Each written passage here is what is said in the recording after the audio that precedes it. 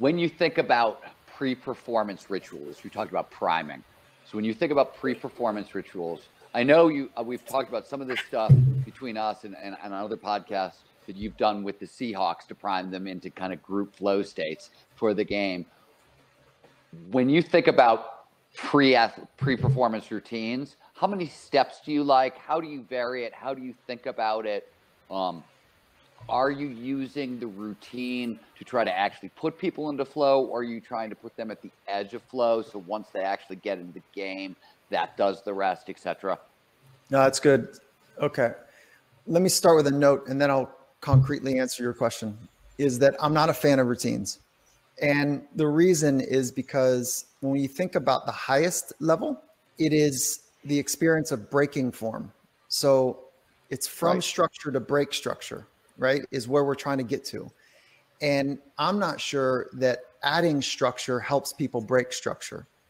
So the routines are nested in a particular phase of development, and they are substandard to the phase, which is like, hey, let's go, whatever it is, right? Whether it's a hard conversation, whether it's something you're going to huck, off the back country, or if it's a presentation, fill in the blanks, right? Or it's snapping the ball and getting a toss off, whatever it might be. It's like the ultimate state is, hey, let's go.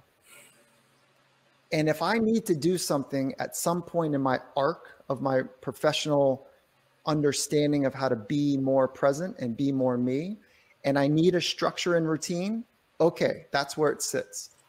Then to concretely ask, and let me actually slow down, because in elite sport, we think about periodization.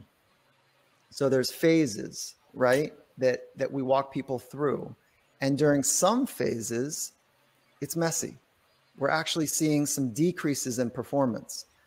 And we know that anytime you introduce a new intervention, you introduce a new skill that you're going to work on, there's a natural dip in performance. So part of the science is knowing the art. When to introduce it in an arc of somebody, and then when not to muddle with something.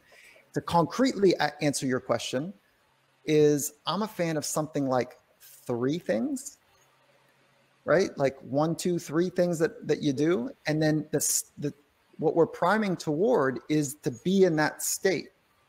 And that state it's a presence with an ideal mindset.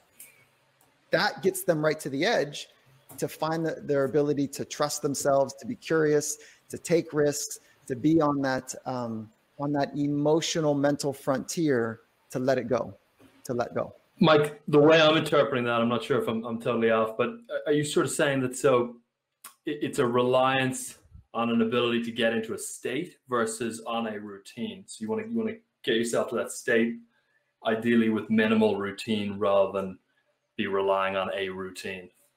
Oh yeah. So in that arc that we're talking about, a periodized program, there's times that we need to practice things, right? And that practice is okay for a pre-performance routine, but knowing that we're going to let go of that, right? At some point, right? In the arc of mastery, at some point, we're going to let go of that. And that's the breaking of form. That's the inviting of chaos. That's listen, you two are really good at what you do. I doubt you did a pre-performance routine before you turned on your mics and set up your camera. I doubt it. I do, for skiing, have a pre-performance routine, right? I have a thing I do the top 30 seconds of the lift, especially if I'm going to go ski something gnarly. It's nothing more than putting in my headphones and wiggling my hips to loosen up my hips, but gets me ready to go. I've never in my life been able to find something, because the state that put me into is not a state I want to write in. Right. So I've never been able to find a pre-performance. I mean, I have my morning routine, but it's basically get from bed to desk as fast as possible and get into it. Right. And know that the first couple minutes are going to suck, and then I'm into it.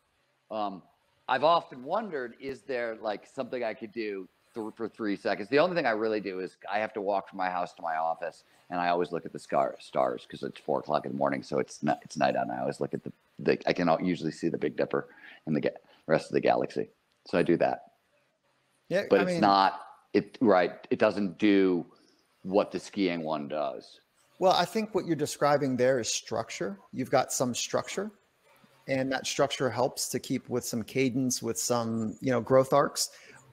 But the routine is something different. The routine is meant to actually wake up, right, or agitate, if you will, your ideal mindset. So that's what it's for. It's physical things that you do that are paired with psychological states, right? And so for a classic, super simple, concrete example is like this is what I used to do when I played a bunch of like hoops down I didn't play college hoops, but I played a bunch of hoops at that time. Because you're 6'9". Yeah, right. I tie my shoes, and as I was tying my shoes, I say, fast feet, lock it down. And then I kind of pull the bow down. I get to my other shoe and I say, trust your open shot, move your feet, lock it down. So this was me practicing, getting my mind right. Mm-hmm. It's that simple. It's just, they're little physical things that you do to get to a mental state, if you will. Mm. It's considered a skill. Mike, I'd love to hear some examples of pre-performance rituals, or when you mentioned 1, 2, 3, could you dive a little more deeply into what you mean by that? I'm a fan of thresholds. So crossing through thresholds, like sometimes when you cross through, it's this natural kind of physical structure that you're passing through. And it's like drop something, grab something, like let go of something, to activate something, or it's just this purposeful kind of moment. And so maybe it's just kind of putting your head up and your shoulders back, and you say something like, let's fucking go, whatever it might be, whatever the vibe is for you. And so I'm a fan of thresholds, and I'm a fan of making it really simple.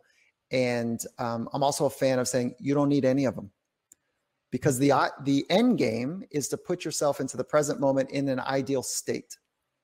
You don't need a routine to do that. If a routine can help you get there, great, use it, play with it. But it's not something that's supposed to lock you. It's something that's supposed to just support you and nudge you. Just to put some context around this for folks, there is a long history in kind of peak performance psychology and coaching of coaching people to develop fairly complicated pre-performance routines. 10 to 15, 20-minute, do all these different things, visualizations to bring back memories of times, et cetera, et cetera, et cetera. So what we're talking about is, both of us are a fan of shrinking that down massively into something that is very, very deployable, in real world situations. What we're discussing is what's the ideal 3-second version of what the literature says should take 15, 20 minutes. So that's essentially the framing around the discussion. And then I'd even argue, like, I'm take it one step further. I'm not sure that it's even the right thing to even talk about too much, because it's like people want to glob onto something, and that glomming is really, I'm not sure that's the right thing. It's almost like I'm so fatigued right now, you guys, with like tactics, and I feel like I've been turned upside down, grabbed my ankles, and like I feel like people want to shake the lint out of my pockets. Like, well, okay, what are the secrets? There's no freaking secrets. There are none. There's no secrets here. Yeah, one of the questions Stephen loves getting asked is, what do I do Monday morning to get into flow?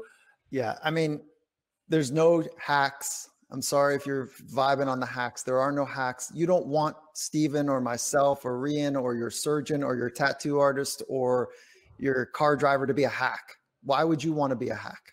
You don't want, if it's serious, you don't want hacks. What you want is wisdom. What you want is insight. What you want is something durable that's also nimble. That's a psychological framework we're talking about. That takes time.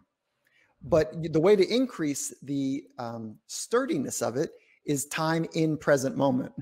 And so we can talk about what are the practices to get to the present moment more often? What are the things that pull you out of it? That's really cool. And the idea like that there's like, if I could just do a couple things, I'm glad you're fatigued with it too. It's a fundamental commitment. It's a fundamental orientation to design your life around fill in the blank. Yes. And then that thing, whatever the blank is, ought to be your purpose.